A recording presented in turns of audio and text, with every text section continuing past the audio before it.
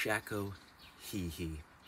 If you start to learn how to use some of these tools, instead of advising your daughter to use them, it'll be more powerful, right? Because if she sees you using these tools, then in her mind she'll say, oh, not only do you value them because you're using them, but if she sees you improving your own personal skills rapidly, I think she'll be intrigued enough to try them.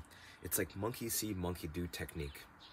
When I was the assistant soccer coach of a college team, Salve Regina, I would bring this kick trainer and I would bring this RMT rope to practice and use it almost every day. And by the end of the season, players started to pick up these tools and interact with them without me saying a single word. So I think if you yourself bring a tennis ball with you everywhere you go and start to improve your own personal juggling, and you bring an RMT rope and you invest in a kick trainer for yourself, it'll create joy with your daughter, because if you can get to a point when you can juggle a balloon, a hacky sack with your daughter,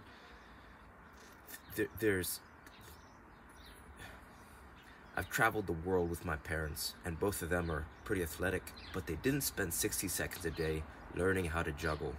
And this is one thing that we could have done together, tournaments all over the world, playing all over the world. If we would have just juggled with each other for 60 seconds, it would have created so much more joy. Not that things weren't fun, but this is such a small thing that can help you improve not only your own personal game, her game, right? It's like the pre-warm-up, right? You get to the field, no one's there yet, maybe you're 10-15 minutes early.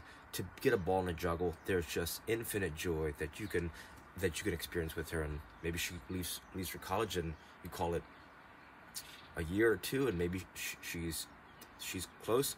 So I think it's something that you could do together with each other for the rest of your lives. And I'm gonna assume that you're healthy and not incapacitated, right, in a wheelchair, or have maybe one leg or something. But the whole point is that if you just tell her to use these tools, it might not translate into her using them. It actually might do the opposite, right? Because maybe subconsciously she's thinking, well, maybe she could think, well, she's saying that she could think that maybe you're saying behind the words are, your training's not good enough, and that these things would be better to use. And because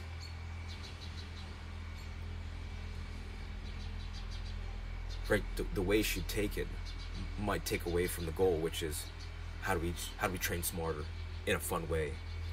So the more that you use these tools, the more she'll respond, because you're valuing them by using them. So let me just give you a quick demo.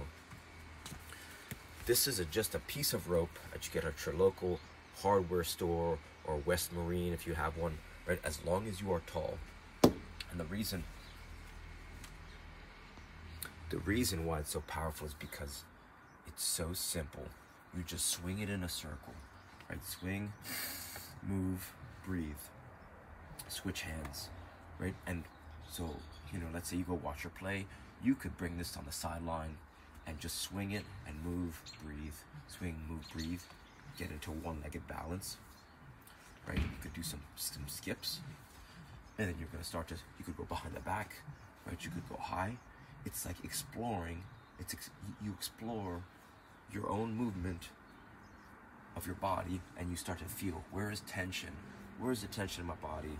And just see how things feel. Both hands, left, right, breathing. And what this is going to do is it's going to improve, anyone who uses it, they're going to improve their timing, their rhythm, their coordination, their balance.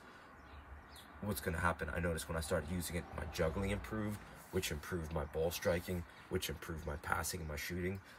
It's almost like every single part of your game will improve as you swing this around in circles. So for $10, it behooves you to try it out, right? This is the one tool that I wish I would have learned how to do years ago, right? I've been playing soccer for 27 years. I just figured out how to used one of these in the past year or so, and I'm now 10 times better than I was 10 years ago. The next thing is a kick trainer, right? Just a size 1 ball on a rope.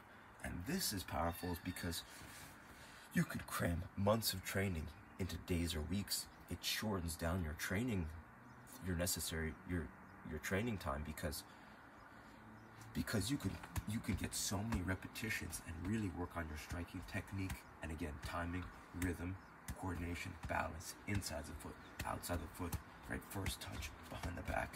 It's just it makes it so that you don't have to go to a wall to use it. You don't have to wait for a training partner in your comfort of your own home. Even if you have to be quiet and maybe you're worried about breaking something, this is great for beginners and advanced players because it just allows you to get a lot of touches and explore, right? It just helps you improve your awareness on the ball when you strike it. So you could just get rapid, striking technique.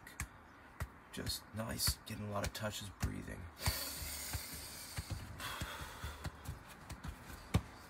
And people think that this is just a child's tool.